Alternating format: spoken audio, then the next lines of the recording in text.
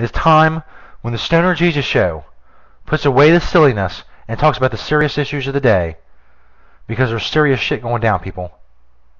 Did I mention that it's serious? You have no fucking idea. They're coming after us. By them, I mean the fucking corporations, the government.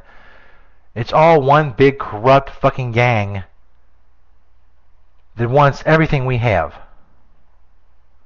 That is why we take time out of the Stoner Jesus Show and out of the comedy to talk about the serious issues of the day with Pothead Punditry.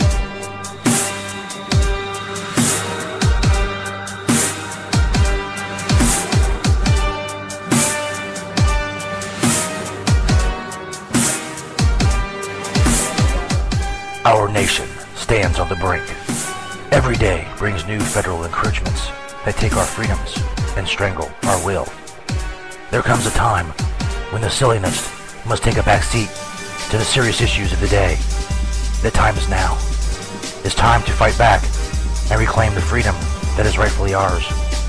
It is time to discuss the serious issues of the day with Stoner Jesus' Pothead Punditry.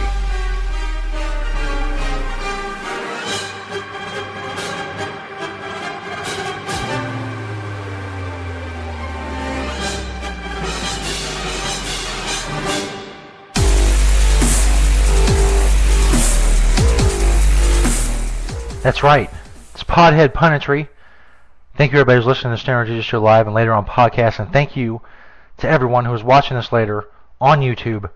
It's our 4th edition of Pothead Punditry, where we talk about the serious issues of the day. Tonight we are talking marijuana legalization, medical marijuana.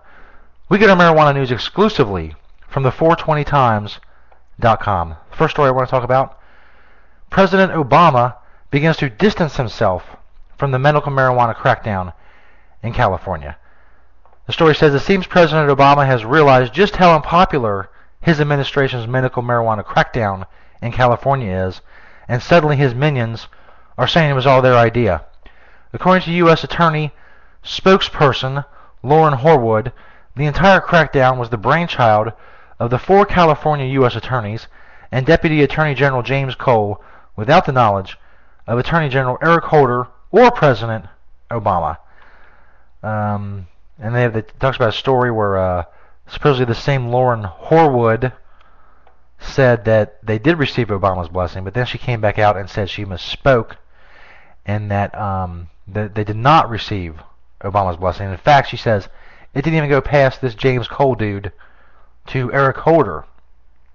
So we're expected to believe, and I think it's total fucking bullshit, but we're expected to believe anyway, this is their excuse, a multi-million-dollar law enforcement crackdown in California that will decimate a very vital industry to California, which is the largest electoral state in the country. It is a state that if President Obama loses, he loses the presidency. There's nothing he can do to make up for that. The loss of that many electoral votes.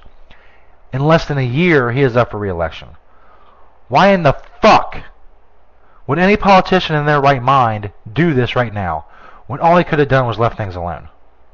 His base would have said, yay, you're very progressive. Republicans would have bitched and moaned, but they're going to bitch and moan anyway. They hate Obama. They're not going to vote for him. Independents, they're pissed for all sorts of reasons. The anti-war people are pissed. Like I talked about the other night, the environmentalists are pissed at Obama. The liberal wing, the Democratic Party, is in fucking full revolt. There's not anybody running against him yet, but it wouldn't be surprising. It's happened before. Ted Kennedy ran against Jimmy Carter in 1980 when he was running for re-election. Pat Buchanan ran against George H.W. Bush in 92 when he was running for re-election. It's happened before, and it could happen again. I wouldn't be surprised if somebody challenged Obama. But, so why is he doing it? What other reason can there be other than he's a puppet for the pharmaceutical industry? They're paying him a ton of money to eliminate their biggest competition, which is medical marijuana, specifically in California. Last I saw, there was over 300,000 I think, registered medical marijuana patients in California, but there's estimates to say there's over 1 million total. So these people, they're getting fucked by President Obama. Many of them voted for him. Where's he going to make up them votes? Is the money from the pharmaceutical companies enough? I don't know. Where's he going to make up them votes? He's pissed off the independents. The Republicans will always hate him. The Tea Partiers want to lynch him. So what the fuck's he going to do? Where are those votes going to come from?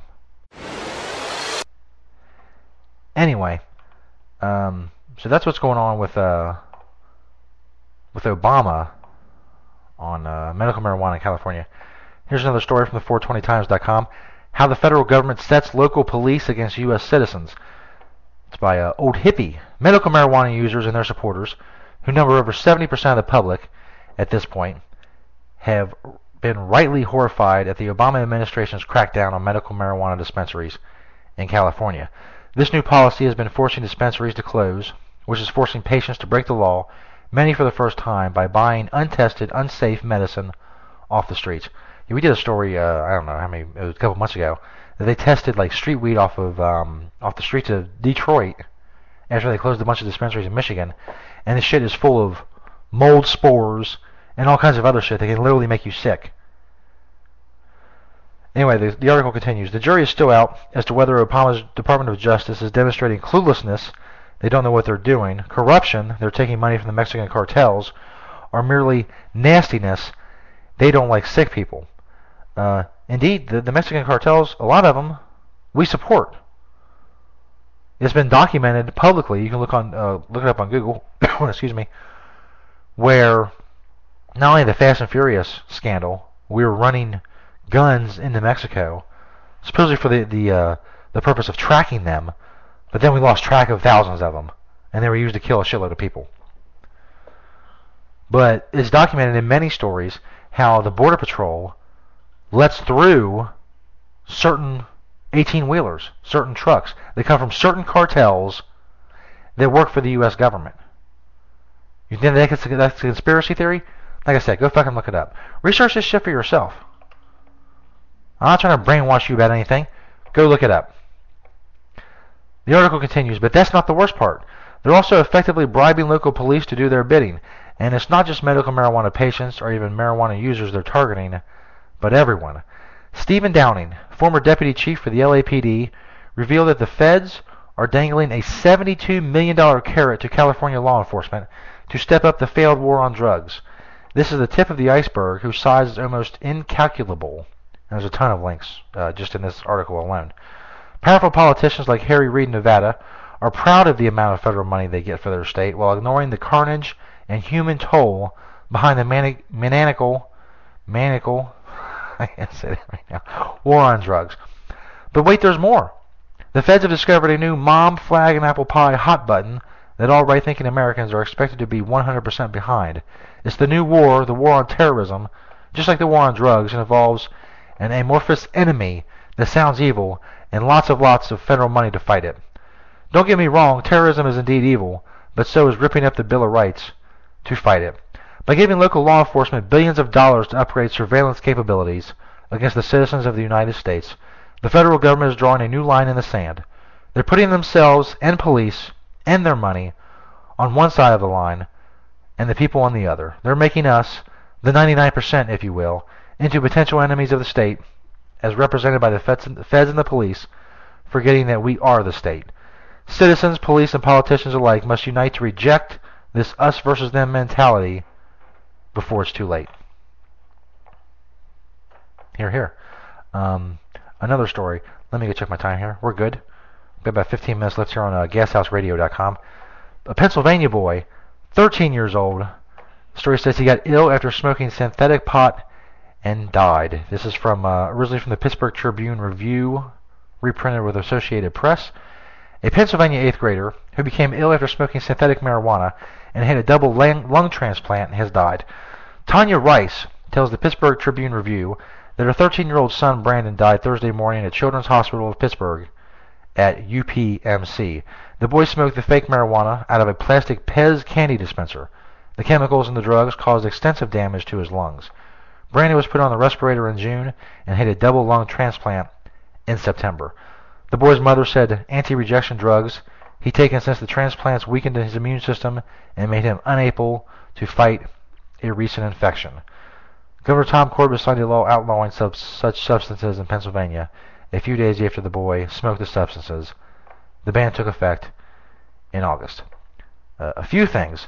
First of all, as people pointed out on Twitter when I posted this story, when I tweeted this story, there's one has to wonder, if he inhaled some of the plastic or whatever. But the bottom line is, first of all, if weed was legal, this shit wouldn't exist. There wouldn't be the so-called legal high that fucking college sophomores are making in their dorm rooms and packaging it and selling it through fucking, it used to be through gas stations, but now of course it's been banned, which is doing nothing. Because bans never do. Prohibition never works. No matter what the product is you're prohibiting. All it does is force it underground. And now, it's even worse. You think street weed can be dangerous? Smoke some of this shit. There's people going to the hospitals. You don't know what's in this shit. You don't know what kind of chemicals are in what you're smoking. And it all comes from prohibition. If it wasn't for prohibition, people would get weed. First of all, they get it from licensed retailers who check ID. Newsflash, motherfucker. Drug dealers don't check ID. You're always worrying about the children and the kids.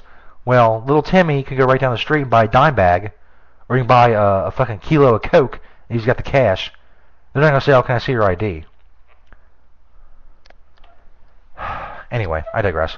The point is, none of this would be happening without marijuana prohibition. Other stories from the 420times.com. The former Mexican president calls for full drug legalization. And that's the thing. And then we'll get to the major story of the day in the weed world. But, and a lot of people say, oh, no, we can't legalize all drugs. Well, you know what? You have to.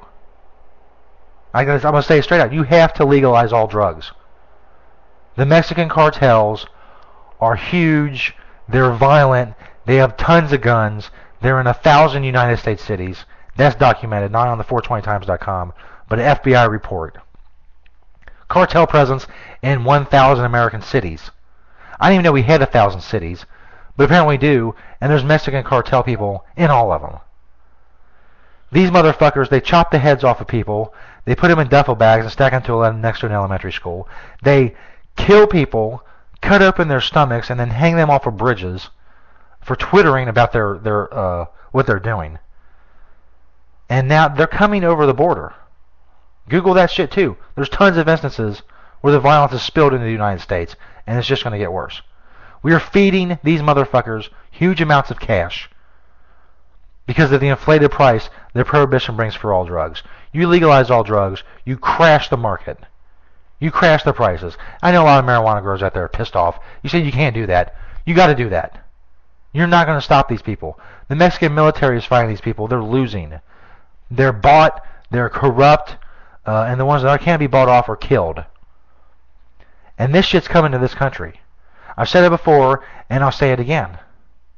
When is enough enough? When a stray bullet from a fucking gang war hits your kid in the head, you're going to wonder what the fuck you were doing.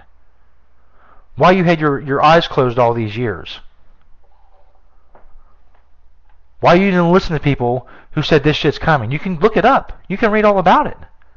Texas, New Mexico, Arizona, California, mainly in Texas. Cartel violence.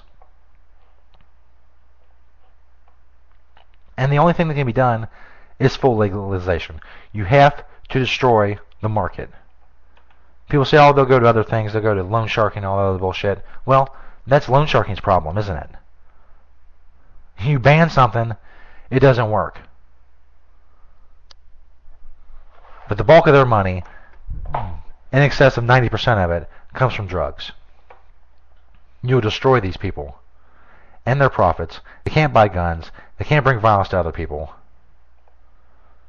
It's a cycle that goes on and on. perpetuated by corrupt people in the governments who make money off the war on drugs. Anyway, the last story of the night, before we get out of here, we are broadcasting live on Spreaker and GasHouseRadio.com. This is Pothead Punditry, for those of you listening on podcast and on the YouTube channel. Thank you. Patient advocates, sue the Obama Department of Justice over medical marijuana crackdown. In an attempt to fight back against the recent federal medical marijuana crackdown in California, the patient advocacy group Americans for Safe Access has launched a legal salvo at the Obama administration for the regressive use of federal power. Here is ASA's press release on their lawsuit, and it goes into detail. This long press release basically says the lawsuit uses 10th Amendment to challenge federal overreaching and commandeering of state law. Americans for Safe Access, the country's largest medical marijuana advocacy organization, filed suit in federal court today challenging the Obama administration's attempt to subvert local and state medical marijuana laws in California. ASA argues in its lawsuit that the Obama Justice Department has instituted a policy to dismantle the medical marijuana laws of the state of California and to coerce its municipalities to pass bans on medical marijuana dispensaries. The Department of Justice policy has involved aggressive SWAT-style raids, criminal prosecutions of medical marijuana patients and providers, and threats to local officials for merely implementing state law. Although the Obama administration is entitled to enforce federal marijuana laws, the 10th Amendment forbids it from using coercive tactics to commandeer the lawmaking functions of the state, said ASA Chief Counsel Joe Elford, who filed the lawsuit today in San Francisco's Federal District Court. The case is aimed at restoring California's sovereign and constitutional right to establish its own public health laws based on this country's federalist principles. The ASA lawsuit, which seeks declaratory and injunctive relief, was filed on behalf of its 20,000 members in California who are directly and adversely affected by the Department of Justice actions. So they're fighting back. Fucking good for them. This is bullshit. It's fucking bullshit. And people are tired of it, as well they should be. What's the point of going after sick people in California? Who gives a fuck? Okay, not all of them are sick. Some of them say they have back pain because they want to smoke weed. Big fucking deal. That's not what's bringing down this society. What's bringing down this society is stupid, fascist, socialist cocksuckers who continue prohibition and continue throwing cannabis users in jail because they